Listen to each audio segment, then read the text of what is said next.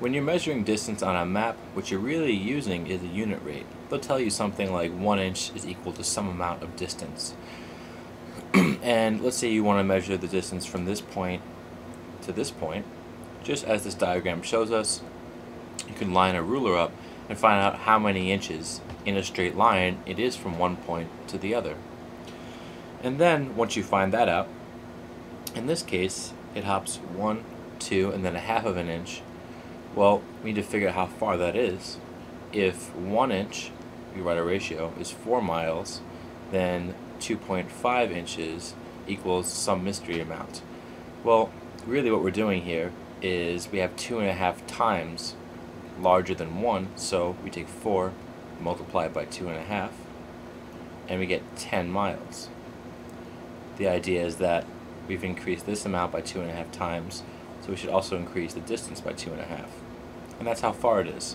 Now, something I should point out that I don't like about this diagram is that typically when you measure with a ruler, it might be a good idea not to just line up different numbers like they had, but to actually line it up so that the starting point is at 0 right here. This way it leads to a little bit less error. Now, the rulers you have won't actually be this simple.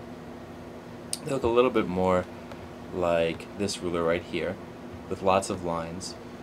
And a carpenter's ruler typically has 16 dashes between any two whole numbers. But let's count this one together. I think it has 10. 1, 2, 3, 4, 5, 6, 7, 8, 9, 10. So you can find the location. Again, I'll count 1, 2, 3, 4, 5. The halfway point is this long line right here. And then 6, 7, 8, 9, 10. So actually, whenever you have a ruler, it's a good bet that you should check to see which points are the halfway point and which line actually indicates the first inch, because most rulers are different. You might also see a scale like this. They won't tell you that 1 inch equals a certain distance, but they'll show you that from here to here is a certain number of miles. So for example, this whole distance is 10 miles, this chunk right here is 5 miles, or something like that.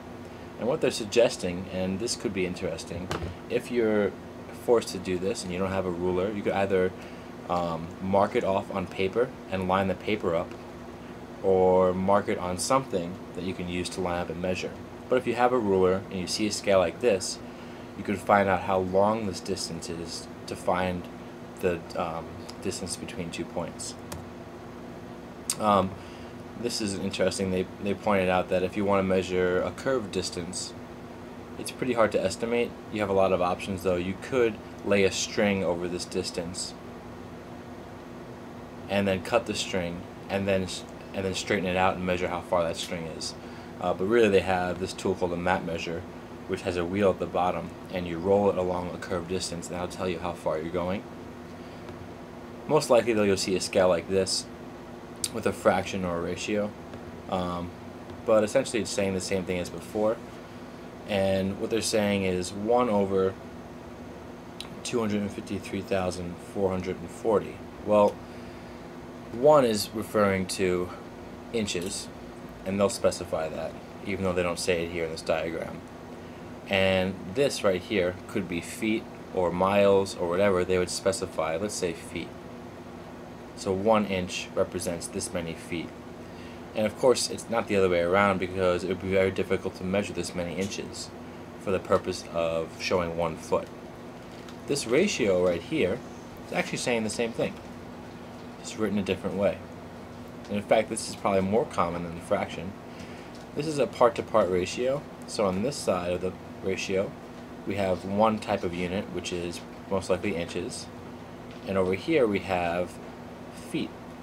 So for every inch we have this many feet.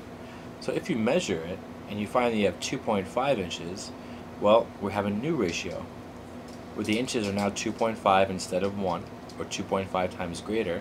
So our feet should be 2.5 times greater than this number, and that will tell you the total distance from one point to the other. In this case, it would be 633,600 feet.